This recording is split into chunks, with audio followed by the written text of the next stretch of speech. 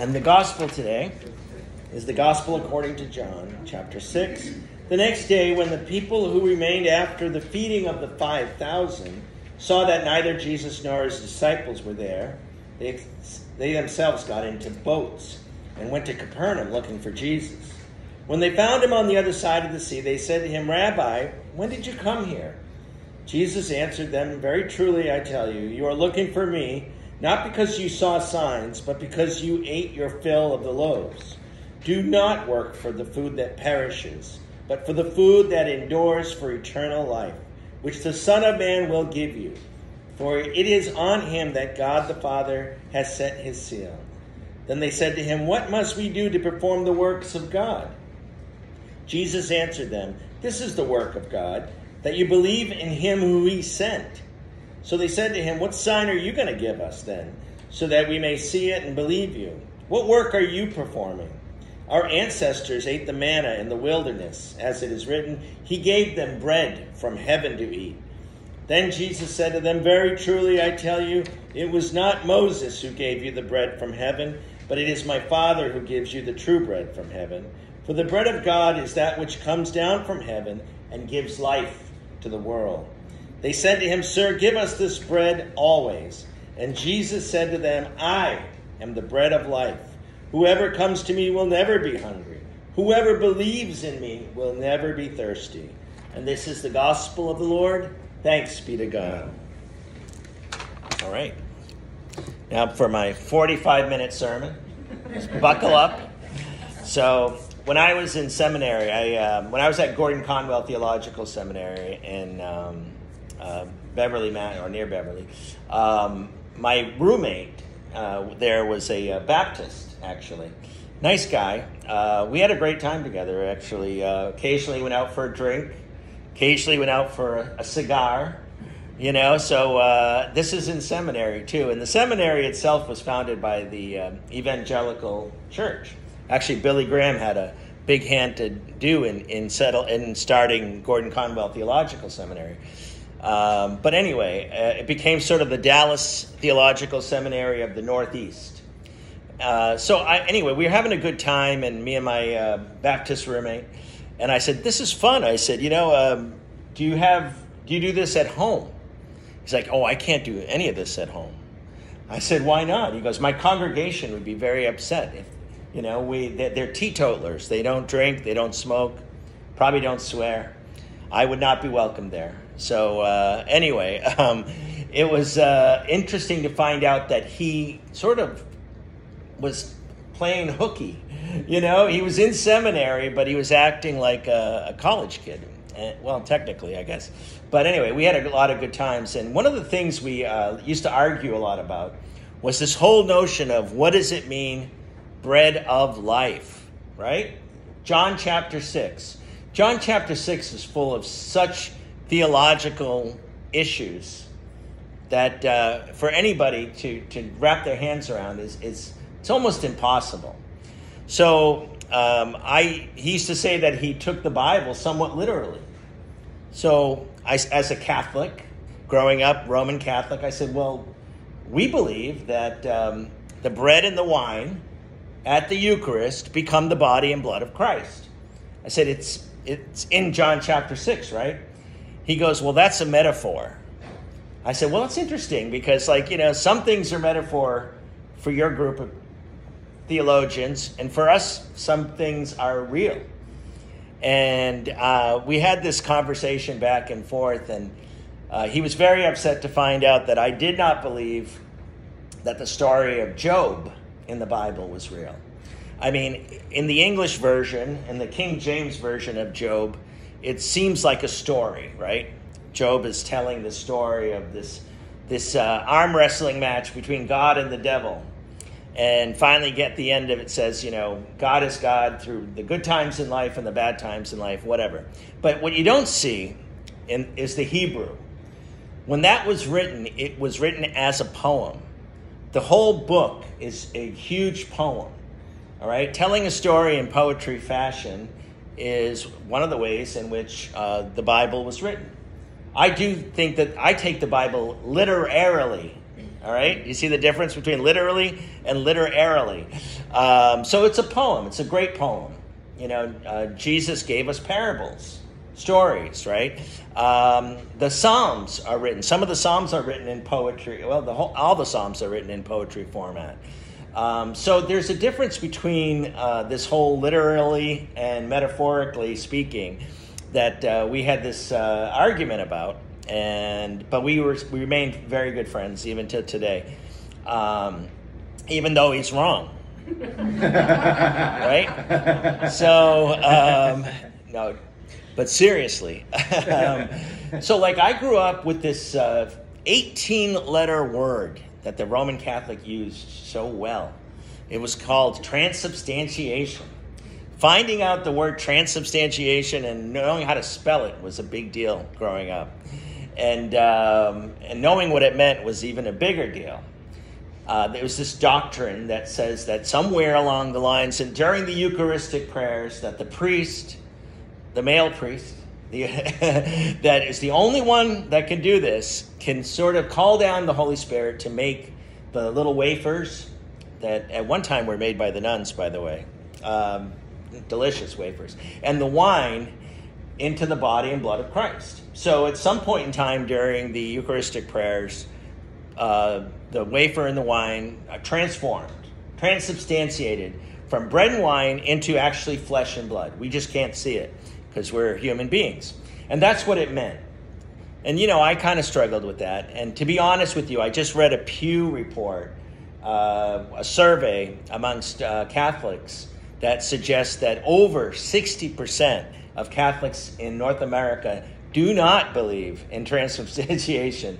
My guess is they couldn't spell it either, right? So anyway, they struggled with that concept. In the when Martin Luther came along, he needed to come up with a concept as well because he was reforming the church, and he came up with a concept called consubstantiation.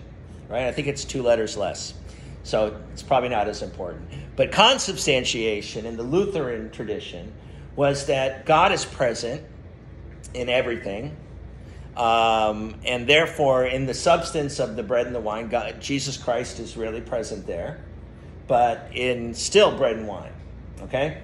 Consubstantiation. And there's all kinds of stuff. Probably the best explanation I ever got was from an Eastern Orthodox priest. And I highly recommend, as you guys are doing, is get into mysticism.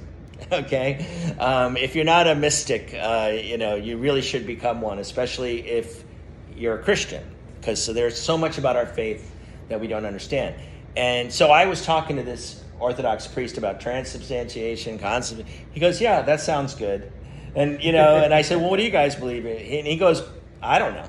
and he says, "We really believe," this Greek Orthodox priest said, "we believe in the real presence of Jesus Christ in the bread and the wine." But he goes, "I don't know how it happens." He goes, "It's a mystery." And that's a great thing about Eastern Orthodoxy, is that they actually believe it's okay to be a mystery, right? I don't know is a good answer.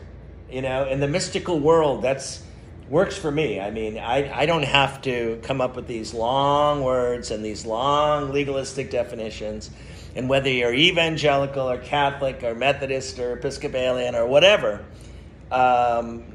understanding what's going on during the Eucharist is less important than living it, okay? And what I mean by that is that you just live the faith the way Jesus Christ taught the apostles how to lead the faith in the first century. What I mean by that is that amazingly, they had the sort of same Eastern perspective of the bread and wine. Now, one of the problems that Christians faced in the first, second, third century world was the accusation of cannibalism, right? And here's an amazing aspect of that first apostolic era of the church, the first 300 years of the church, which we call the apostolic era, is that one of the ways in which you can get a Christian arrested was to ask him about the Eucharist. Oh yeah, the body and blood of Christ. We celebrate, Jesus' body and blood becoming, the bread and wine becoming the body and blood of Christ, the way Jesus taught us, all 4 Gospels, on the night he was betrayed, do this in remembrance of me, all that stuff. Now, that sounds a little grim for some people who don't understand it. So they were accused of cannibalism, which, I'm guessing that at that point in time, and I was talking to my evangelical friend about this, I said, that would have been a great moment for, us, some kind of theological doctrine story, paper written, thesis in the first century world where a Christian says, no, wait, it's just a symbol. Before you're being fed to the lions, you might want to try to explain that, try to get out of it, at least. I probably could have gotten out of it. But anyway, oh, no, it's just a metaphor. Don't accuse me of cannibalism. It's just a symbol. But they didn't, because they believed it. They believed that during this celebration, during the Last Supper, during the celebration, the festival of the table, it was Jesus Christ present, right? And I love I'm going to go with the Eastern Orthodox Church here. I don't know how it happens, but when we celebrate the Eucharist, there's something special about receiving the bread and the wine. And there's something special for me because when I take in this prayerfully meditated celebration of bread and wine, and I take in the body and blood of Jesus Christ, it actually propels me to want to become the body and blood of Jesus Christ, right? You are receiving Christ for the world so that you can become Christ for the world. Now, here's my final mystical message, okay? We don't understand our divinity. A lot of people, when I say you're divine or something like that, they're not quite, it's not necessarily an easy thing to comprehend. How is it that I am divine? How is it that I am the body of Christ for the world? And to be honest, as a flawed human being, it's a difficult concept to embrace. But as someone who truly, truly believes that the body and blood of Jesus Christ is surging through my body and blood, that somehow Jesus chooses to live in me, the temple of the Holy Spirit.